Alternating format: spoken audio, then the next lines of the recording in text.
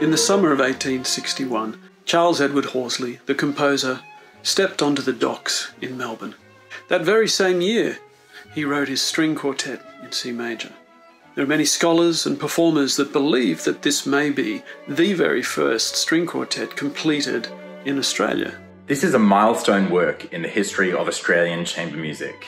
We were introduced to this work by the late Richard Divall, who was a huge advocate for Australian music. He made it his mission to uncover works such as this one that had flown under the radar. Richard transcribed this piece from the original score that can be still found at the State Library of Victoria. Horsley's string quartet is very strongly rooted in European traditions. The music is charming, dramatic, playful, and heartfelt. One can't help but think of the music of Felix Mendelssohn, Horsley's great friend and mentor. We feel incredibly privileged to bring Horsley's quartet back to life.